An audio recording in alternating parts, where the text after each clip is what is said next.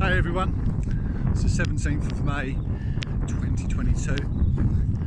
I'm on the way of the Augustine Camino. Just left Faversham, just gone past the football ground just behind me. I'm on my way towards Canterbury, ancient kind of pilgrim centre. The Augustine Camino actually goes to Ramsgate, so I won't be completing my Camino today, but certainly hoping to arrive in Canterbury later. Maybe even a little bit further as well, see how times go. About 20 past 11 in the morning, so I've left the centre of Faversham 15-20 minutes ago, and now just starting to reach the countryside. As you can see, got the motorway to cross or go under in a minute, and then on the way across the country to Canterbury. So it should be a really nice walk. I'm just looking ahead. Kind of Kentish countryside, nice sunny day in May. It's really quite warm, so it's lovely. It's a month since I did the last part, stage 3 of my walk, which I managed to reach Faversham, of course. So I've picked up my stamp today from the Shrine of St Jude's, I think it is, in Faversham, and the next stamp I think might be in Canterbury itself, at the cathedral, I guess. I'm not expecting too much on the way, to be honest, apart from a few villages and things. Certainly no major shops or towns I'll be passing through, just generally some little villages. So I'm just going to relax. I think it's 11 miles to get to Canterbury, so we've got quite a lot of time. Obviously Canterbury's easily connectable to get back to my hometown of Ashford too, so that's really nice. So I'm just going to enjoy it, and as I kind of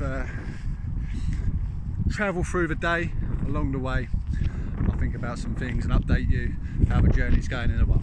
See you soon everyone.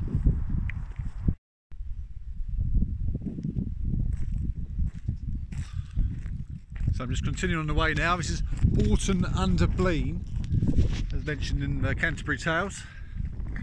So it's quite nice. Obviously the kind of feel quite close to kind of the footsteps of pilgrims from the past. So this is great. You can see it's just a little bit of a valley here, meandering, undulating, sorry. But it's great, and you can see it's really peaceful, to be honest. You just hear the birds and the wildlife.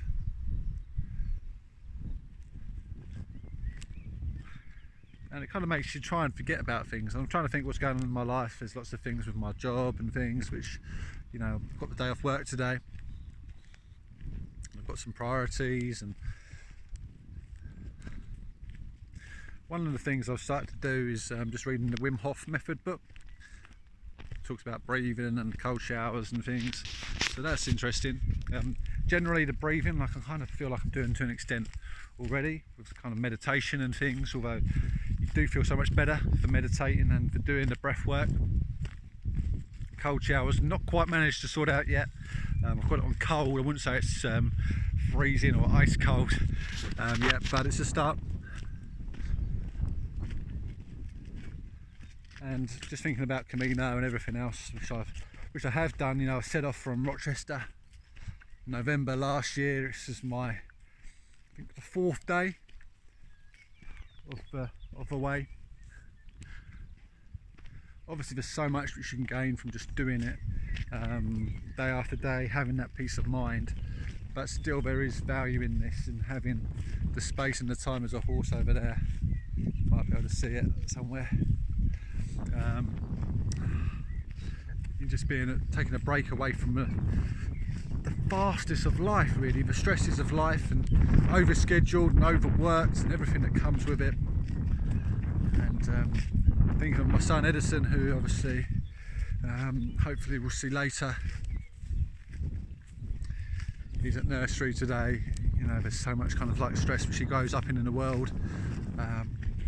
He doesn't even know about anything which happened with COVID-19. I don't think he knows anything about it. He doesn't know anything about Ukraine, which all the things are good, because you want to avoid him from all that kind of stress and things like that. You can see the church up here, which I'll be heading up towards in a second. The horses over there. So yeah, I'll keep on the way. I'll let you know how it goes.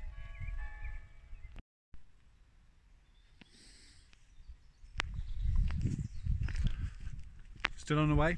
I'm at No Man's Orchard, just the other side of Chartham Hatch.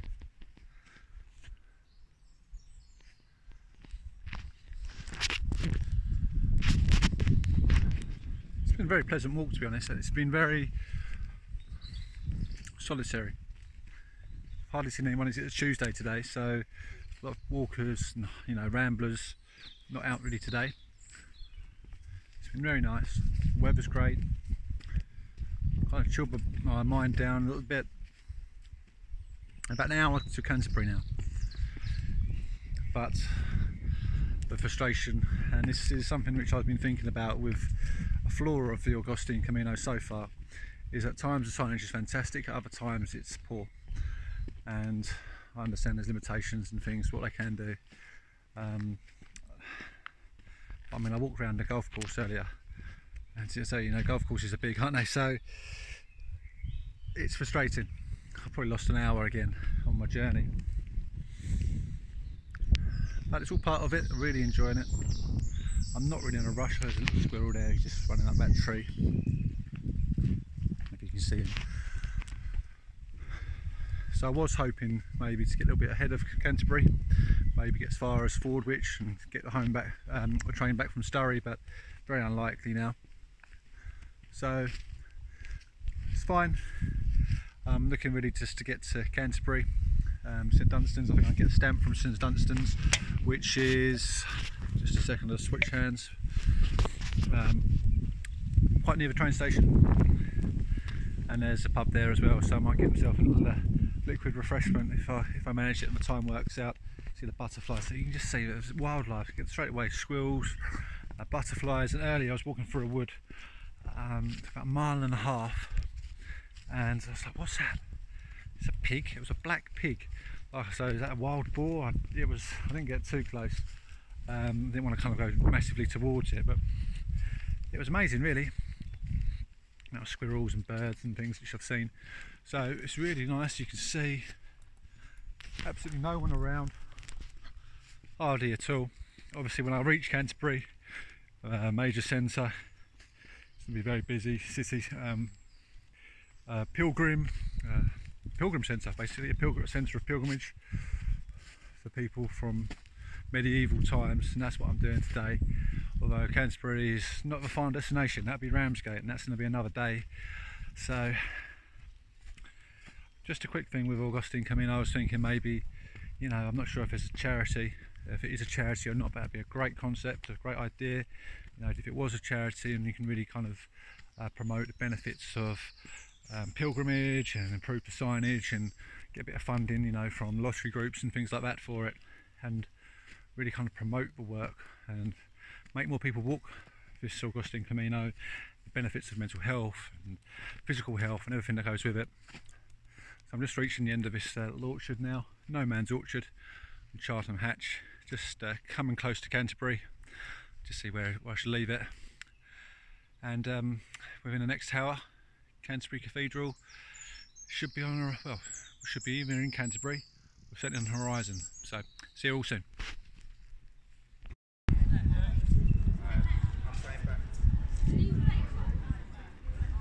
So here we are, Canterbury. It's been the best day so far on the Augustine Camino, arriving at the cathedral, which is just fantastic. Hopefully you can see it somewhere up there. Obviously lots of renovation works at the moment, but it's an absolutely best day so far on Augustine Camino. On to Ramsgate, whether that be 1 day or 2 days next. So now I'm just going to relax, get myself a refreshment. See you all soon, everyone.